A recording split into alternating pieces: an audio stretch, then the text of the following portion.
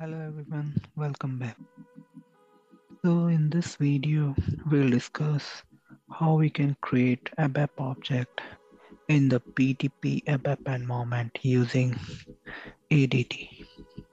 So in previous video, you have seen we have created a new user on the SAP ABAP BTP environment and how we can connect with that SAP BTP environment with our backend ADT system. So now in this video, we'll try to cover how we can create the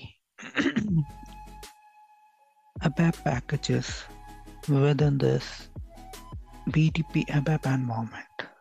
So if you want to create any new development, or you can say any new program or new report, so to do this, first we have to create the package. So as you can see in this, we have some packages are already there. So for our purpose, we'll try to create a new package.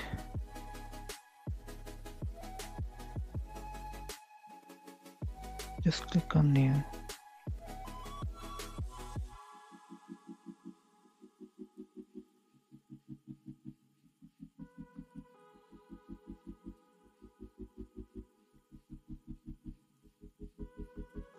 Select package.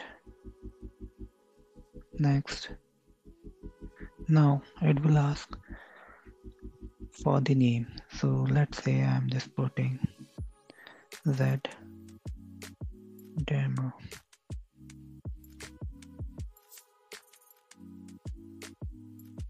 ABAP.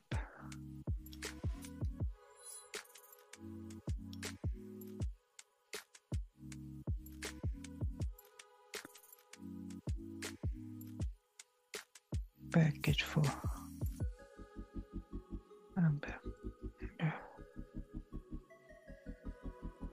Next.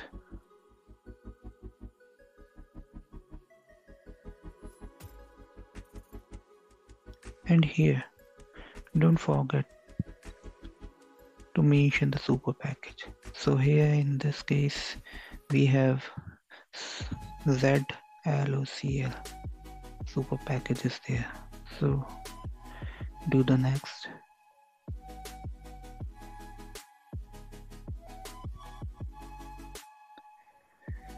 And now you can see one transport request has been created.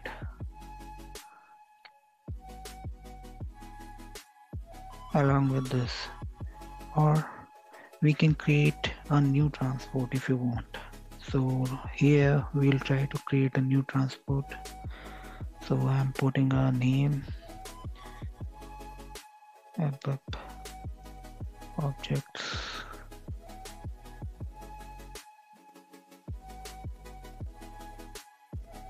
And click on finish. Okay, great. So now you can see in the left side, one new package has been created with name ydemo ABAP Pay. So now what we'll do, we'll try to add this newly created ABAP package in our favorite package node. So how we can do the same? Click on favorite package node, and there is a button called your add package. Just click on the same and try to find your package.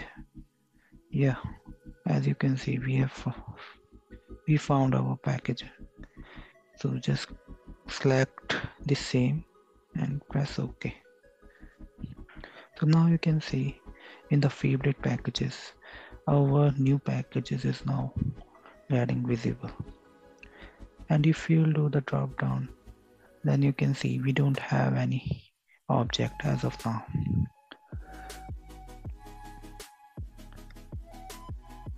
So in this demo, you saw how we can create your own package where you will do your development. So in the next video, we'll see how we can create the list report using Fiori UI element. And in that report, we'll use wrap model where we'll use the CDS UI annotations. So this would be the I'll show you what would be the so in this list report we'll see how we can create the input parameter like this. You can see we have input parameter, overall status, customer ID and agency. Okay, and we have some line items as well, as you can see below on the screen.